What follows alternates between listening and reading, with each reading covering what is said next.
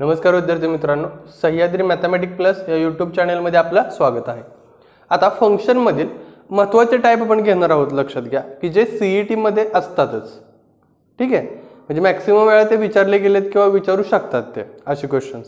मग यामध्ये बघा काय की आणि सोपे क्वेश्चन्स आहेत, अजिबात अवघड नाही, फक्त काय की आपल्याला कसं सोडवायचं हे माहित नसल्यामुळे ते आपण अटेम्प्ट करत नाही। बघा की f ऑफ x म्हणजे एक फंक्शन दिलंय x+1 आणि दुसरं फंक्शन म्हणजे g ऑफ x ते दिले 2x - 3 आणि आपल्याला फाइंड काय करायचं आहे की f + g f - g आणि f/g हे फाइंड करायचं आहे। ठीक आहे, मग आता हे कसं फाइंड करणार तर पहिल्यांदा ही व्हॅल्यू बघूयात। आता तुम्हाला देताना ते कसं देतात माहिती आहे का की f + g ऑफ x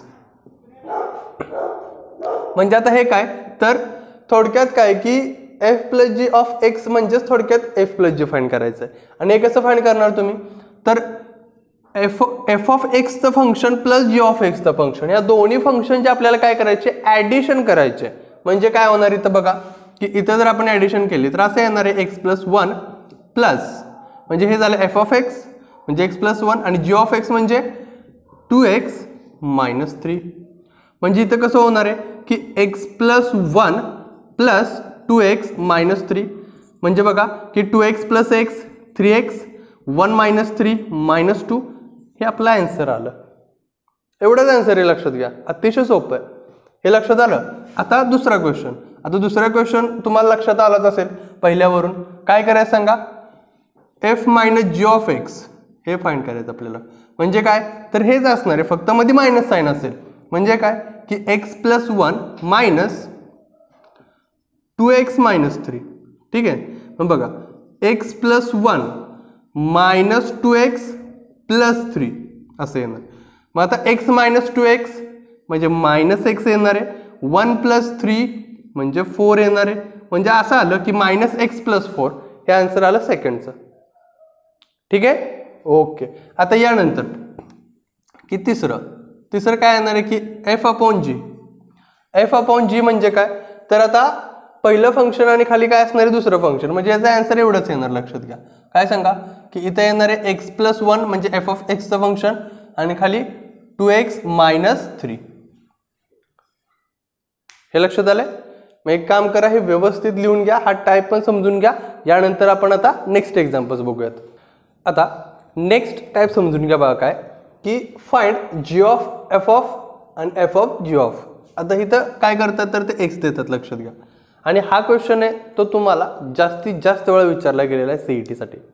खूप महत्त्वाचा क्वेश्चन आहे, कसा सोडवायचा हाच लक्षात येत नाही मुलांच्या। आता समजून घ्या, अतिशय सोपं आहे, थोडंसं समजून घ्या। याच्या रिलेटेड अजून एक एक्झाम्पल असणार आहे, ते तुम्हाला मी होमवर्कला देणार आहे। ठीक आहे, म्हणजे बघा आता आपल्याला पहिल्यांदा फाइंड काय करायचं सांगा तर पहिल्यांदा आपल्याला फाइंड करायचं g of f of x बरोबर। आता g of f of x चा अर्थ काय तर याचा अर्थ असा असतो की g of f of x म्हणजे जसं आपण इथं असं लिहितो ना f ऑफ x म्हणजे इथं x असणार आहे, ठीक आहे, त्या पद्धतीने इथं g ऑफ आणि x म्हणजे f ऑफ x असणार आहे। आता इथं मी बदल काय करतोय बघा की g of f of x आहे। मग f ऑफ x ला कशाने रिप्लेस करणार x - 2 ने, म्हणजे इथं रिप्लेस करूयात याला आपण x - 2 ने। लक्षात आलं, म्हणजे जिथं x असतं तिथं x - 2 असणार आहे। आता ऍक्च्युअली g ऑफ x ची व्हॅल्यू काय रे x² + 3x + 1 आहे ना, म्हणजे ह्या x ला आपण रिप्लेस करणार आहे कशाने x - 2 ने। मग आता बघा की आपण आता या फंक्शन मध्ये बदल करणार आहे, पण बदल करत असताना x ला रिप्लेस करणार, कशाने रिप्लेस करणार आहे x - 2 ने रिप्लेस करणार। म्हणजे हे जसं की g ऑफ x असतं ना त्या पद्धतीने ह्या x ला इथं आपण x - 2 ने रिप्लेस करणार आहे। ठीक आहे, मग आता हे कसं रिप्लेस करणार तर बघा की डायरेक्ट मी लिहितो, समजून घ्या।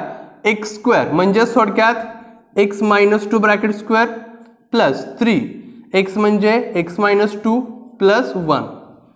आता हे सिम्प्लिफाय करावं लागेल आपल्याला, करूया सिम्प्लिफाय।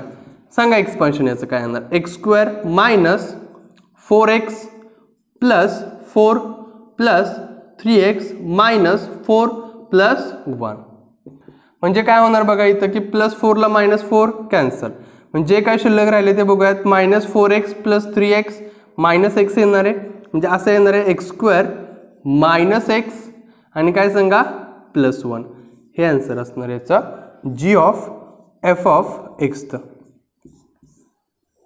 मग तुम्हाला हे तरी विचारतील किंवा अजून काय विचारू शकतात ते तुम्हाला अजून F of G of x विचारू शकतात. म्हणजे आता हे लक्षात आलं असेल तुमच्या, हे जर लक्षात आलं असेल तर पुढचं नक्की लक्षात येणार आहे. बघा कसं सोडवणार ते, तर F of G of x म्हणजे बघा एफ ऑफ आणि आतमध्ये काय लिहिणार आहे जी ऑफ एक्सचा अर्थ काय, तर जी ऑफ एक्सचं जे काय फंक्शन आहे ते आतमध्ये येणार आहे.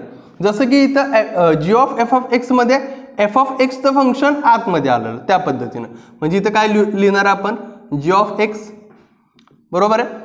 म्हणजे याचाच अर्थ एफ ऑफ आणि हा जी ऑफ एक्स म्हणजे काय, तर x square plus 3x plus 1. हे लक्षात आलं. आता यानंतर एफ ऑफ एक्स म्हणजे काय, तर एफ ऑफ एक्स म्हणजे एक्स मायनस 2, बरोबर. पण एक्स म्हणजे काय, तर एक्स म्हणजे तुम्ही हे रिप्लेस करणार आहे पूर्णपणे. म्हणजे इथं असं होणार आहे एफ ऑफ एक्स, एक्स म्हणजे थोडक्यात काय, किंवा मी आता हे पुसून टाकतो, हे फंक्शन लिहिणार की x square plus 3x plus 1 minus 2. म्हणजे थोडक्यात इथं असं तयार होणार आहे की x square plus 3x minus 1, 1 minus 2 minus 1. हे लक्षात आलंय का तुमच्या. मग एक काम करा, हे व्यवस्थित लिहून घ्या. हे खूप महत्वाचं आहे की F of G of x आणि जी ऑफ एफ ऑफ एक्स म्हणजे काय. ठीक आहे, हे रिप्लेसमेंट करून सुद्धा आपल्याला याचा आन्सर आलं पाहिजे. आता हे लिहून घ्या. यानंतर आपण आता पुढचा क्वेश्चन बघूयात. आता नेक्स्ट क्वेश्चन बघा, समजून घ्या काय तो, की इफ एफ ऑफ एक्स दिलंय त्यांनी 2x plus 3 upon 3x minus 2 then F of x is. आता असा जर क्वेश्चन विचारला तर ते तुम्हाला सोडवता आलं पाहिजे की एफ ऑफ एक्स, जसं की आपल्याला जी ऑफ एफ ऑफ एक्स देतात म्हणजे फाइंड करायला होतात किंवा F of G of x find करायला होतात, त्या पद्धतीनंच एफ ऑफ एक्स कसं फाइंड करायचं. तर बघा समजून घ्या. एवढं तर लक्षात आहे की एफ ऑफ एक्स याचाच अर्थ काय सांगा, हे आहे एफ ऑफ एक्स. ठीक आहे. मग आता इथं बघा की काय करणार की एफ ऑफ एक्स म्हणजे हे एफ ऑफ आणि एक्स म्हणजे काय, एफ ऑफ एक्स म्हणजे पुन्हा हे आहे तसंच येणार. म्हणजे काय येणार आहे 2x plus 3 upon 3x minus 2, बरोबर आहे. आता बरं एफ ऑफ एक्स पण तीच टर्म आहे ना. मग आता बदल होणार का यामध्ये, बदल असा होणार आहे तर जिथं एक्स आहे ना म्हणजे या ठिकाणी, ठीक आहे, तिथं पुन्हा हे आहे तसं पुट करावं लागणार आहे. म्हणजे इथं बघा की हे 2 ओके आणि एक्सच्या जागेवरती पुन्हा 2x plus 3 upon 3x minus 2 plus 3. ठीक आहे, हे पुढचं 3 डिवायडेड बाय हे 3 आणि x म्हणजे पुन्हा 2x plus 3 upon 3x minus 2 या पद्धतीनं. ठीक आहे.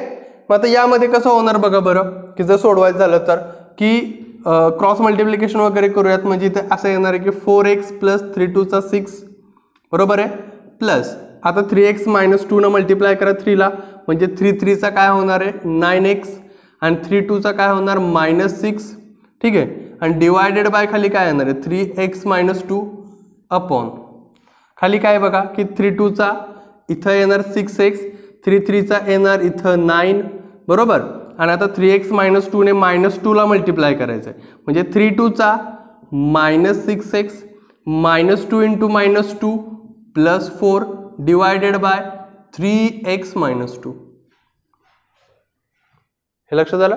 आता यानंतर काय करणार की 3x मायनस 2 ला 3x मायनस 2 कॅन्सल होतं. हे लक्षात आलं की याच्यानंतर आता बघा की प्लस 6 ला मायनस 6 कॅन्सल, प्लस 6x ला मायनस 6x कॅन्सल. म्हणजे राहिलंय ते लिहूयात 4x प्लस 9x आणि खाली 9 प्लस 4. याचा अर्थ असा की 9 प्लस 4 13x डिवायडेड बाय 13. 13 ला 13 कॅन्सल, आन्सर आलं x. आणि ऑप्शनमध्ये असा असणार लक्षात घ्या की एक्स स्क्वेअर एक्स बाय 2. ठीक आहे, असे ऑप्शन्स असणार आहे त्यामध्ये. म्हणजे आता हे एक्झाम्पल कसं सोडवायचं किंवा या टाईपचे एक्झाम्पल कसे सोडवता येतात हे लक्षात आलं तुमच्या. हे लिहून घ्या. यानंतर तुम्हाला आता होमवर्कला एक्झाम्पल देतो मी. आता तुम्हाला होमवर्कला मी 2 एक्झाम्पल दिलेत. एक आहे find G of F of x आणि F of G of x. ठीक आहे, त्यामध्ये एफ ऑफ एक्स दिलेले आहे, जी ऑफ एक्स दिलेले, याच्यावरून तुम्ही फाइंड करू शकता. ठीक आहे. आणि दुसरं एक्झाम्पल आहे इफ एफ ऑफ एक्स आणि जी ऑफ एक्स मग then G of F of x is, ह्याचा आन्सर काय येईल, असे क्वेश्चन्स आहेत. ठीक आहे. मग हे दोन्ही पण क्वेश्चन्स व्यवस्थित सोडवा. जमलं तर कमेंट सेक्शनमध्ये त्या आन्सर्स नक्की कळवा. त्याचबरोबर व्हिडिओ आवडला असेल तर नक्की लाईक करा, शेअर करा, सबस्क्राईब करा. धन्यवाद.